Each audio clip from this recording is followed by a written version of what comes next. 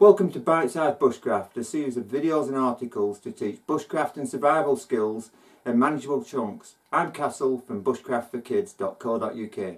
Before you start tying these knots, there's a few things that you're going to need. Firstly, you're going to need some string or some rope. This is paracord. I also have another piece here, which is another piece of rope that is just a general purpose rope, which you can get from most outdoor outlets. I'll put a link to it below so that you can find out where to get this sort of rope from if you would like to. But before we start, there's a few other things that might make learning these knots just that little bit easier. Firstly is when you're starting, especially if you're teaching children, you'll find that if you start to put the left end over here or the right end over here, they get confused. Also, they can get confused with which end of the rope they're actually working with. So to make it a little bit easier, just get a little bit of coloured tape and tie it and wrap it around one end so it distinguishes one end from the other, so they can easily see what they're doing. Once they get competent in tying the knot, you can then take it off and you can practice, or the child can practice, without the tape. The other thing that I recommend, which is especially useful when you're coming to tie a bowline, is to have something like a carabiner that you're going to actually tie the knot onto. The reason being is that when you tie these knots, generally you're in a situation where you've got a purpose, and so one end of the rope with a bowline is probably going to be up a rock face somewhere.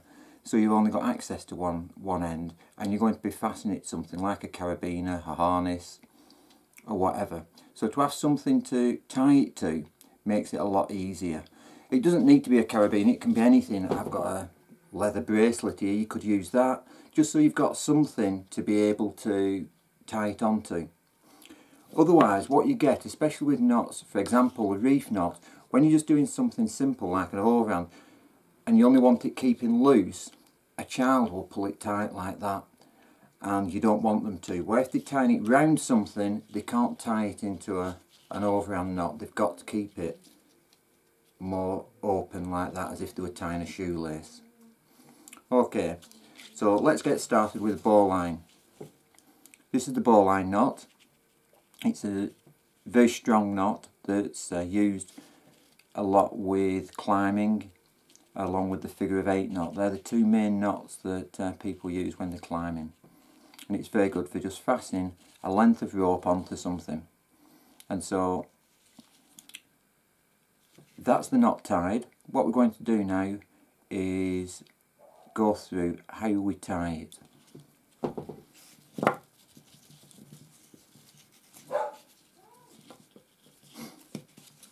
Right, so firstly, as I said, one end's going to be somewhere else, fastened onto something, whether it's up a crag, up a rock face or whatever. And so we're going to put one end of the rope out of the way. The other end, which has got my green tape on, is here. I also have my carabiner that I'm going to fasten it onto, which will be on my harness. And to start off with, you need to make a loop. So what I always say to people is, if you put your hand away from you so that your thumb is away from you and twist, you will make your loop like that. So I'll show you again. If you've got your thumb away from you, or your thumb behind the rope, and you twist away, you will make a loop. It's important you do it that way, because if you look here, the rope that goes off up the crag is underneath the end that you're working with. And so you make your loop, again, thumb at the bottom, twist up, the rope that's going away from you is underneath. Right, next, the thing that you want to fasten it onto. So what we're going to do, we're just going to thread this through there so it's ready to fasten on. Then all you're going to do is go up the hole, and then the rope that goes up the crag or wherever it's going to be secured, you're going to go underneath that and then back down the hole again, and then you just pull the rope tight, and there you have a bowline fastened onto your carabiner. So we'll go through that again, and we'll try and do it in simple stages. Some people use little stories about going under logs and up rabbit holes and things when they're learning these knots, and so here's what it was sometimes used with cubs, scouts, beavers, is that you take the rope, remember, thumb down and on top, and twist the rope. So you're making a rabbit hole. What you're going to do then is thread the end through whatever you're going to fasten it onto, and you're going to come up the rabbit hole.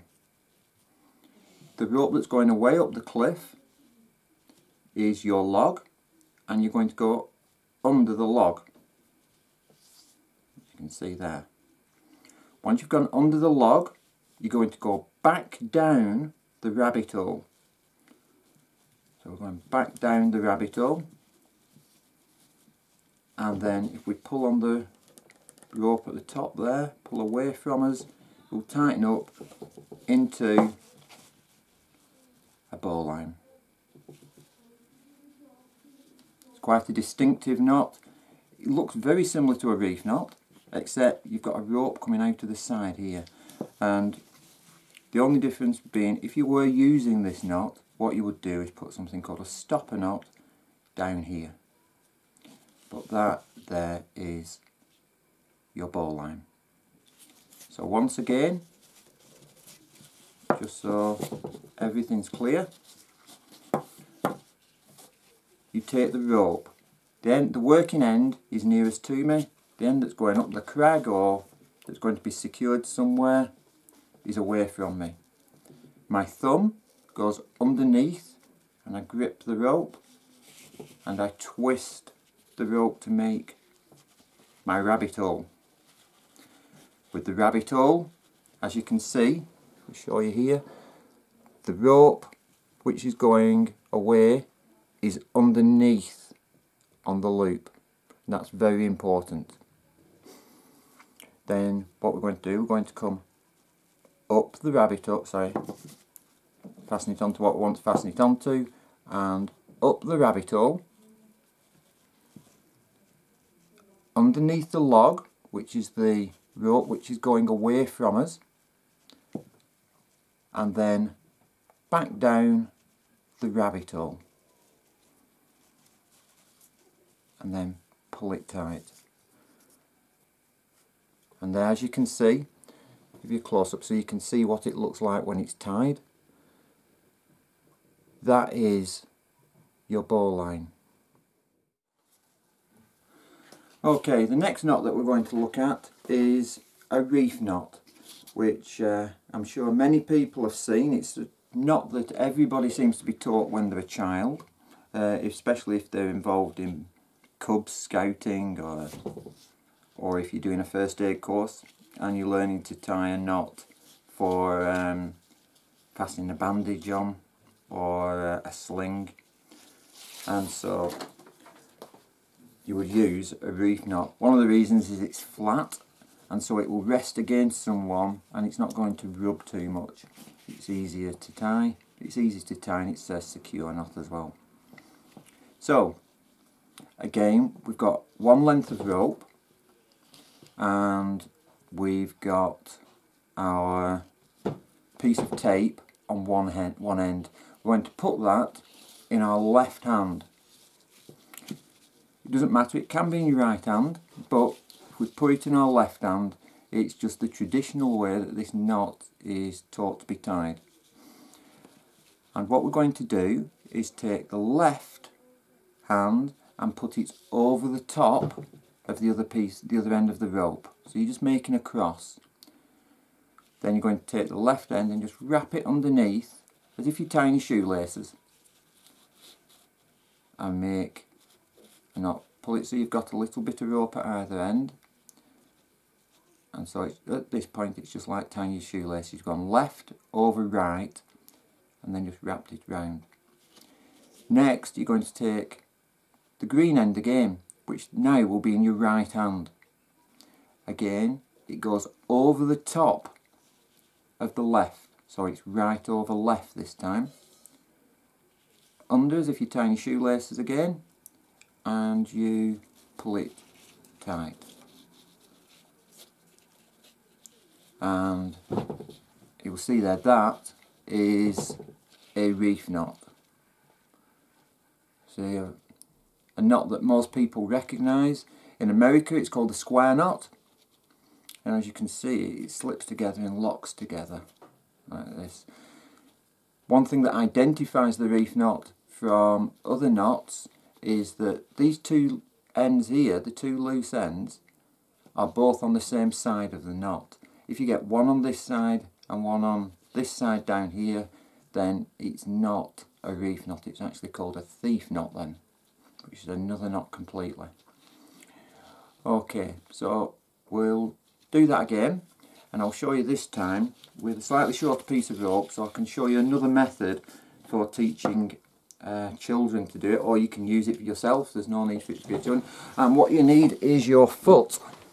And what we're going to do is get the rope and put it, so we've got both ends again. Put the green end, the end with the tape on, in your left hand. And what we're going to do is put our foot in the middle of the rope. Move my shoelace out of the way. And then what we're going to do is again make a cross with the left over right. So left goes over right, if you can see there.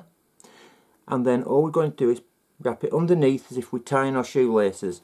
And so as you can see, you can't tie it into a very tight knot, you're tying it onto your boot, so it makes it a little bit easier. The end with the tape on is now in our right hand, and so we're going to go right over left. When we go right over left, as you can see, it's formed a little hole here, so it's right over left, and as if we tied a simple overhand knot, and then we pull it tight. And there, as you can see, we've got a reef knot. So what I'll do, I'm just going to show you some of the problems that you get when children especially are learning to tie this knot. And the problem is they will get it, and when you say left over right, they'll put it over the top like this, and when you say wrap it round or pass it through, they don't go round like this, they don't go round and bring it up underneath in the loop.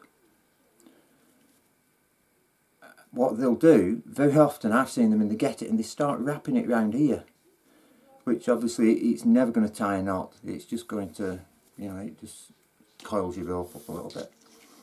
So by putting it round your boot or around something, you could use anything, a piece of wood, you could use a mug if you wanted, or a plastic cup, anything at all that you can tie the knot round. That stops them, that when they do understand that it's like tying a shoelace and they wrap it round, by putting the left over the right and wrapping it round, they can't just keep pulling it and pull it into a overhand knot, because the overhand knot, if they tie it like that, they can't tie a reef knot then. They've pulled it too tight. So to prevent that from happening, if we use something to tie it round and then put it in front of them, so it's left over right, and wrap it underneath and pull it tight. They can pull it tight because they can't pull it into an overhand knot. Then we'll take the right hand and put that over the top, and then we'll wrap it up through the hole that we've created and pull it tight, and we've got a reef knot or a square knot, depending whether you're in England or America, and what we'll call it. And so, you know, there's a few tips for you. Put a marker on one end of the tape, of the rope, sorry, for when you're learning, because it helps you to keep an eye on the end that you're working with, and for children it helps them understand the left from the right. So when you're actually teaching the reef knot and you go left over right, you can actually start by teaching it that it's left over right, but it's the green goes over the top and underneath.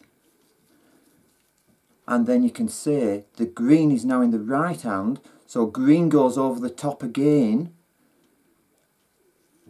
and you wrap it up through the hole and pull it tight, and you've got your reef knot. And so you can do left over right, then right over left, or you can do green over the top, then green over the top again, which is exactly the same. But if you are going to do that, what I would say is also teach them the left over right, right over left, or right over left, left over right. It basically, you use one side then the other. I hope that is clear enough for you, but I'll show you again just how to tie it, but this time I'll find something different to show you. You can use anything to tie it onto. All we're going to do is we've got this coil of tape here, and we've got our green in the left hand, so it's left over right, green over the top. Wrap it round as if we're tying our shoelaces and pull it tight. Now the right, in our right hand is the green, so this time it is right over left. Green always goes over the top. And then wrap it round as if we're tying our shoelaces and pull it tight. And by doing that, you get this very distinct knot, which is the reef knot or square knot, whichever name you want to use for it. Very quickly, there is another way of tying this knot, which my understanding is that it is the traditional way of tying the knot. And so I'm going to quickly show you that, but I'm not going to go into a lot of depth with it. But basically, you make a loop. So if you can see, I'm not using my working end, which has got the green tape, and I'm using the other end, and I've made the loop, and I've got this bit here, the end bit, is on my side. And so what we're going to do is we're going to come up the hole. We're then going to go from up the hole. I've got this end nearest to me still, so we're going to go round the opposite way. We're going to go away from me,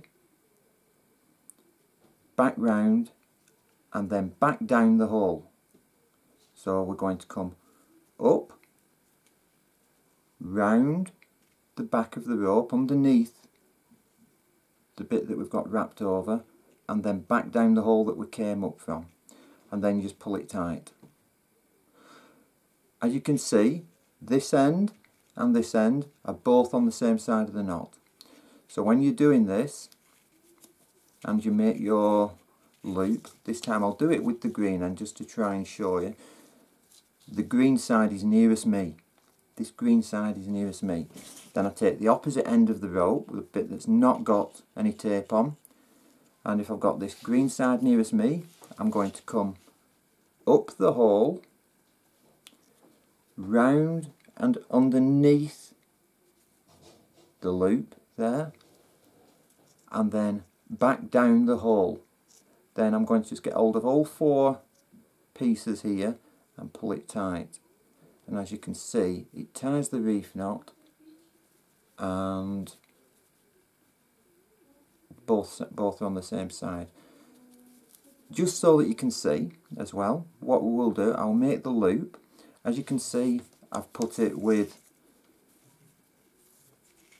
the green piece of tape is on my side, it's nearest to me.